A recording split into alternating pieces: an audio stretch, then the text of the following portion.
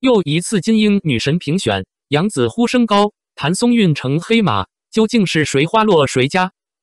上次金鹰女神的得主是新晋高富帅迪丽热巴，上次选的时候闹得沸沸扬扬，尤其是杨紫和谢娜两家的粉丝毫不客气地吵了起来，恐怕还是有一些不愉快的。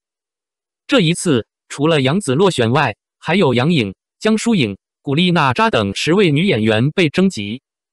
让我们来看看谁更有可能成为今年的金鹰女神。杨紫在今年的入围名单中，杨紫是最有可能获奖的，也是名气最大的女演员。杨紫说：“我是一个很好的演员，我觉得我是一个很好的演员，我是一个很好的演员，我是一个很好的演员。”再加上多年来录制综艺节目给她带来的好感和好口碑，还有很多明星艺人在采访中透露出对杨紫的喜欢。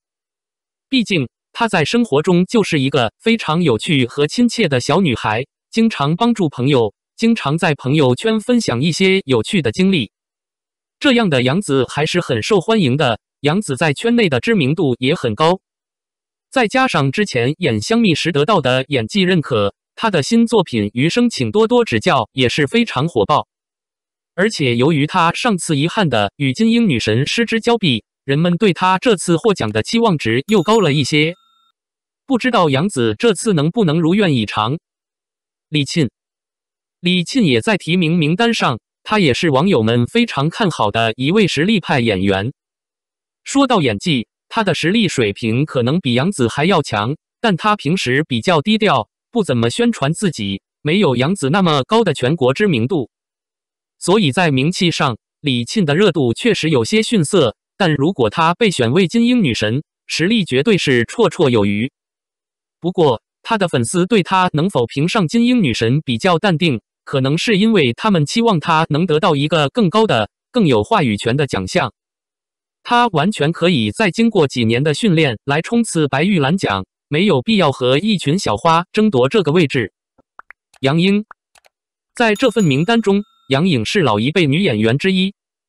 作为一个85后的女演员，她现在已经33岁了。从全国的知名度、好奇心和时尚资源来看，她绝对是这些候选人中最有实力的。但对于网友来说，她的影视代表作有点难说，即使她的粉丝群再强大，也无法避免谈及她演技这方面的问题。再加上之前与黄晓明的离婚，也为她树立了一些独立女性的特征。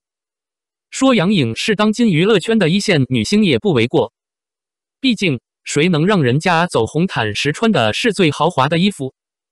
她的时尚和资源也是圈内女星中的第一。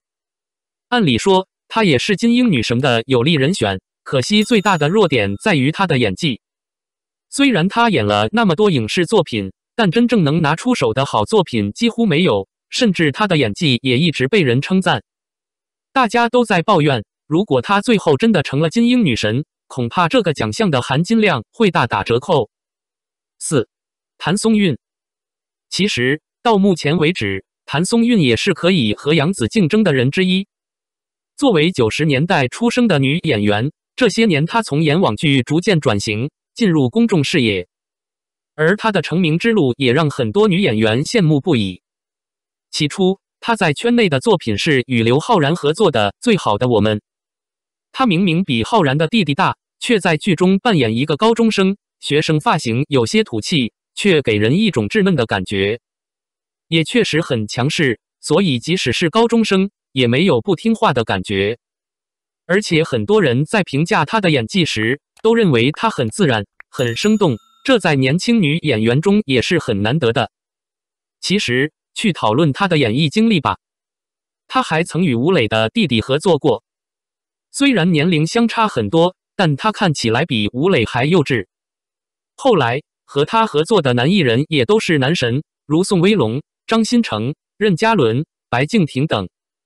无论和谁在一起，她都有一种 CP 感。再加上她天生的娃娃脸，私下里性格也很好，平时很低调，是个很可爱的女演员，所以这次她算是金鹰女神中的一匹黑马。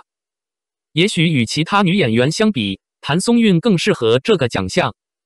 无论是演技还是合作演员，还是观众关系、口碑还是人品，他都可圈可点。但最终的结果还没有出来，一切都难以预料，我们将拭目以待，看看金鹰女神最终会花落谁家。02肖战代言的品牌概况。截至目前，共有32个代言人，2022年上半年还将增加8个。业务能力很强，都是品牌的最高称号。他们持有国籍加奢侈品牌，在商业吸引力上没有任何短板。汽车、奢侈品，上汽奥迪品牌代言人 ，Gucci 品牌代言人，真维斯品牌代言人 ，TODS 品牌代言人。平台 JD.com 代言人 ，What 全球代言人，腾讯视频代言人。化妆品和美发香氛，欧莱雅 PRO 品牌代言人 ，NARS 品牌代言人，拉尔夫劳伦香水品牌代言热。服装饰品，波司登品牌代言人，李宁运动潮流产品全球代言人，摩森眼镜品牌代言人。食品和饮料，青岛啤酒品牌代言人，信阳道品牌代言人，百事可乐品牌代言人，德芙品牌代言人，悠悠美全球品牌代言人，益达品牌代言人，益达品牌代言人，奥赛克品牌代言人，布布利品牌代言人，苏米达和咖啡品牌代言人，开小灶品牌代言人。家用电器 ，Joyoung 品牌代言人 ，Bro 品牌全球代言人 ，Stone 品牌代言人。日用化工及家居用品，皓月亚太品牌代言人，六神品牌代言人，德托尔品牌代言人，梦洁品牌代言人 ，Swilling 品牌代言人。有了32个代言人，吸引资金的能力很强。